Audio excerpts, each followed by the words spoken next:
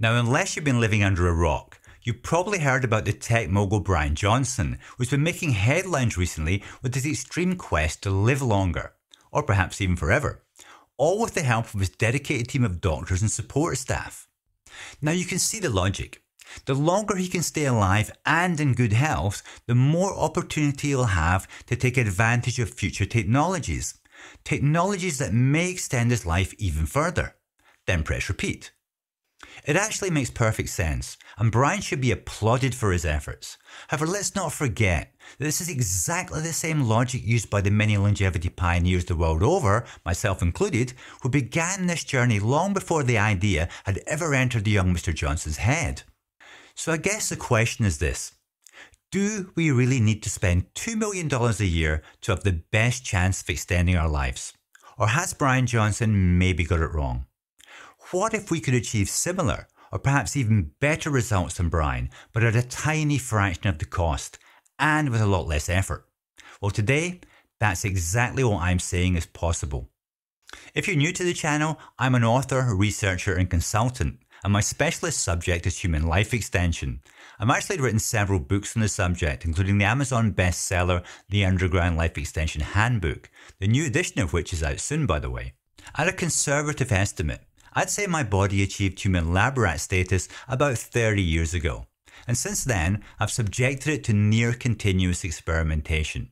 But not only do I have access to 3 decades of my own data, but also to a decade's worth of data gathered from my global consultation clients. I suppose you could say I'm a data hoarder, but in a good way. You see, I don't care if you're a famous biohacker, a scientist, a longevity expert, a doctor, or just some random dude who decided to get fit at 60, because you all potentially have something valuable to teach me, and I'm happy to share my data with you too. And today, I'm sharing what I believe to be the most effective longevity program in existence, and I named it the Immortal Protocol. It's based on solid science, and it's laid out in 7 easy to follow steps, each step building on the benefits of the previous one. Now, although I originally developed the protocol for my own benefit, it worked so well that it wasn't long before I had several of my clients following it. And I gotta tell you, if you commit to following the principles outlined here, then I'm pretty sure you'll be blown away by what takes place. You'll look better, feel better, think better, and do better. So you really have nothing to lose and everything to gain. Today, I'm going to present you with an overview of the entire 7-step protocol. It's a truly holistic system, the purpose of which is to address all known hallmarks of aging. So it naturally includes such things as supplements, hormones, off-label meds, and various peak health therapies. And of course, not forgetting optimized diet and exercise. But you won't need Bryan Johnson's budget, and you won't be spending all your leisure time obsessing about not getting older. Simply follow the steps in the order given and let the rejuvenation process begin. The rapid results will fuel your motivation, and most who commit will never look back. If there's enough interest, then I'll prepare separate presentations covering each of the steps in detail. But for now, this overview should provide a clear enough understanding of how and why the protocol works so well. I should also mention that for most people, waiting to feel the benefits of each step before commencing to the next will provide the best results. This allows sufficient time for each step to be firmly integrated into your routine, and also avoids overwhelming the person with too much new stuff all at once. The very first step in the protocol is to submit a blood sample for detailed analysis. Now, we do this to establish your baseline health and to rule out the presence of any pre-existing conditions. Now, at the very least, you'll need a standard blood panel doing here. However, to get the full picture, I prefer my own custom panel, which tests multiple important markers of aging and disease. Now, irrespective of where you have your blood work done, I recommend that your test results be analysed by a doctor who understands the difference between analysing for peak health and longevity as opposed to simply checking for any out-of-range readings, because these are 2 very different approaches. Now, the first approach, that seeks to identify those numbers that fall short of what's considered optimal for peak health and longevity, even though those numbers may actually fall within the clinically acceptable range. Think of it as a tune-up for an already healthy body, one that provides valuable information regarding what may need to be tweaked.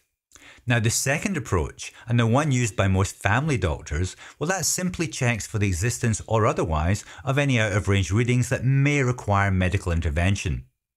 Now if you'd like me to make a detailed video on blood testing with regard to longevity, then let me know in the comments. Following the all clear from your blood work, it's now time to move on to step 2 for a full body fat cell detox.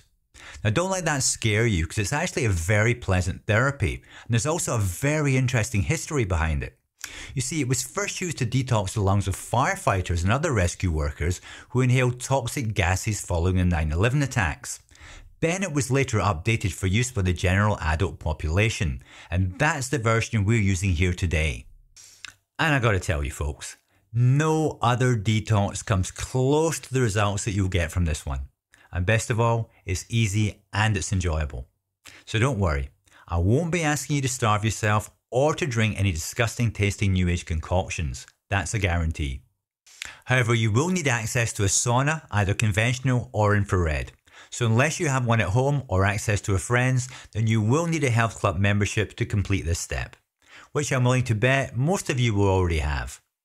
Now the primary purpose of this type of detox is to help facilitate the removal of harmful fat-soluble chemicals stored within our fat cells. And following completion of this step, most people report improved skin quality, better sleep, improved recovery, and reduced body fat. And the reason why these benefits occur is rather simple. Every day our bodies are exposed to microdoses of toxins, simply through living our lives. The air we breathe, the water we drink, the food we eat, even the everyday care products that we apply to our hair and skin. All these points of entry contribute to what's known as our daily toxic load. And what our liver can't immediately process and excrete, well, that ends up getting stored in our fat cells. The problem is though, that many of these fat-soluble toxins are known carcinogens and endocrine disruptors, so minimizing exposure to them together with periodic systemic detoxing is the most effective way to address this issue. And here's how it goes. You'll begin by taking a high-dose niacin capsule on an empty stomach. After around 15 minutes, you'll start to experience facial flushing brought on by the niacin. Just make sure you're not using no flush niacin, as that won't work. Next, you're going to engage in 12 to 15 minutes of light exercise. Jogging on a treadmill, for example, that's perfect, although anything that causes light sweating will be fine. And it's this, together with the extreme body flushing that you're now experiencing, that's directly activating your lymphatic system while simultaneously promoting the release of toxins stored within your fat cells. So it's important that without delay, you now quickly make your way to the sauna, where you'll sit and sweat out as many of those nasty toxins as possible. Now stay in for as long as you safely can, then take a 10-minute break to cool down, and you can repeat this up to 4 times each session. When you exit the sauna for the last time, activated charcoal capsules should now be consumed. This effectively traps any toxins still in circulation after you stop sweating. These are then excreted through the GI tract before they can be reabsorbed. Of course, a single detox session won't get rid of all your stored toxins. After all, they've taken decades to accumulate, so you'll need to complete multiple sessions in order to significantly reduce them. Now, I personally do the niacin detox a couple of times each month. However, I also take regular saunas every other day, which is an integral part of the Immortal Protocol. And that's because regular sauna therapy benefits both the expression of the FOXO3 longevity gene and production of highly beneficial heat shock proteins. You can learn all about the anti-aging benefits of the sauna by reading my sauna handbook available on Amazon. Now, I guarantee you'll be blown away by the potential health benefits, including an astonishing reduction in all-cause mortality. However, there is a particular process that must be followed in order to maximize those benefits, and my book reveals all here.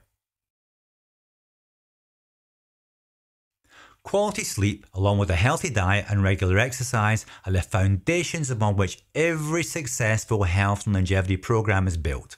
Without it, your health will go into decline. Poor sleep messes with your hormones. It's that simple. And unwanted weight gain, lack of energy, and neurological issues are often the result that follows. Sleep's role in maintaining optimal health and slowing aging really can't be overemphasized. And that's why step 3 entirely focuses on optimizing your sleep patterns. Now, nothing particularly fancy here, just common sense stuff that can add years to your life. We start by identifying and resolving any stress factors that might be negatively affecting your sleep. Next, we establish your individual sleep requirements. In other words, we need to determine exactly how many hours of quality slumber you need in order to feel the most refreshed the following morning.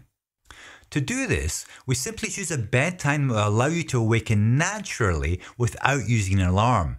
Now, so long as you had an undisturbed night, this will be an indication of how many hours sleep your body really needs. And we do this several times in order to work out your average requirements. Now, as a guide, most people need around 8 hours of sleep, some as little as 7, some as much as 9. I also can't overstress the importance of going to bed at the same time each night and waking at the same time each morning. I guarantee that this alone could add many healthy years to your life. Of course, there's several other things you can do, such as avoiding caffeine, dimming lights close to bedtime, using blackout blinds, meditation, and even natural sleep aids if required. In fact, I'll be uploading a video very soon that covers what I believe to be the most powerful legal sleep supplement available. And not only that, it has some powerful anti-cancer properties. So if you haven't already done so, hit that subscribe button now if you want to be notified of that one. So you've had the all clear from your blood test, your skin looks great following those detox saunas, and you're sleeping like a baby every single night. Now it's time to get that diet of yours under the spotlight and see if we can't give it a little upgrade. Now look, I don't care if you're a vegan, vegetarian, pescatarian, carnivore, keto or whatever. I'm not here to convince you that one particular diet is better than another. Because let's face it, it's all just one big experiment. However, there is one common requirement that every diet will need to satisfy if it's going to work as part of the Immortal Protocol. And that's protein intake. Because if you're not ingesting sufficient high quality protein with each and every meal, then you're severely limiting your longevity potential. Cut carbs or cut fat if that's your thing, but don't cut protein and don't cut nutrients. You're going to need these muscles in old age, so feed them, use them, and keep them. In reality, there's so much to discuss here that I'm really just scraping the surface in this presentation. However, it's enough to say that the protocol focuses on optimizing the nutrient profile of any chosen diet, be it meat or plant-based. The bottom line is that you should seek the healthiest diet that you're able to maintain, and very importantly, that you enjoy, because if you don't enjoy your food, you'll be unlikely to stick with it. Ultimately, I encourage you to experiment and see how far you're able to take it. And if you'd like to know more about this stage of the protocol, or simply want to know what I eat, then let me know in the comments. Now, I've got a pretty rigid diet that I believe ideally promotes longevity. I love it, and for me it's delicious. However, it's definitely not for everyone. 4 steps down and you're already feeling fantastic. Your diet's on point, your energy levels are up, and now it's time to kill it in the gym. Now, if you're new to working out, then I generally recommend a full body weightlifting program performed twice a week, plus a couple of easy cardio sessions on separate days. This gets the person on track without unnecessarily shocking the system. The protocol does have specific workouts for more advanced practitioners, but if you already know what you're doing in the gym, then by all means go for it. However, there must be an emphasis on perfect form, never excessive weights, stretching following each workout, and sufficient time to recover between those workouts. The focus should be on practical aesthetic muscle, together with sufficient endurance and flexibility to cope with our chosen lifestyle. Now, I do have my own specific thoughts and preferences regarding training optimally, especially where my 2 adults are concerned. Now, in the past, my training partners have included Mr. World and Mr. Universe title holders, and I've trained for various sports at elite level, so I've managed to accumulate a fair bit of knowledge over my lifetime. So if you'd like this section of the protocol covered in more detail in a separate presentation, including how I train for longevity at 63, then just let me know in the comments. 5 steps down and look at you now. That gym work's really paying off, so I bet you can't wait to see what some cutting-edge longevity supplements could do for you. Now, which supplements may work best for you depends on several factors, including your age, your sex, your health, and ultimately your budget. However, there are several supplements that most mature adults should probably consider essential. And these include basics such as omega-3, vitamin D, and creatine, as well as more advanced products such as Glynac, NMN, and alpha-ketoglutarate. But that's just scratching the surface, and with so many supplements to choose from, it can be extremely confusing. However, the fact is, when building an effective health and longevity stack, choices are more often than not constrained by budget limitations. Several of the latest longevity supplements are extremely expensive to produce, and their high cost puts them out of reach for many. So the real skill then is in building the most effective stack within the confines of various budgets and needs. Conversely, when there's no budget constraints, that's when the supplement choices get way easier. But even then, you'd still be hard pushed to spend much over $500 a month. And even with a monthly budget of only $100, you can still put together a very decent longevity stack, so long as you prioritize the right supplements. The Immortal Protocol focuses on supplements that specifically address the various hallmarks of aging. And that includes such things as mTOR inhibitors, senolytics, epigenetic modulators, autophagy inducers, and so on. The goal is to select the most appropriate products from within those categories that best fit your budget. Because make no mistake, a well thought out longevity stack can be an extremely powerful tool, and in my opinion, an absolutely essential one. Not only does it have the potential to slow aging and extend your life, it also serves to improve the quality of that life through the maintenance of good health. Now, if you'd like to know what supplements I take, then let me know in the comments. And if there's enough interest, then I'll schedule that video. For now though, I can tell you that I buy several of my supplements from the aging research company Do Not Age. I love the fact that their capsules don't contain any fillers, just pure lab tested product. So if you want to try them, here's a very handy 10% discount code for all the products. And by the way, that also includes subscriptions and special offers.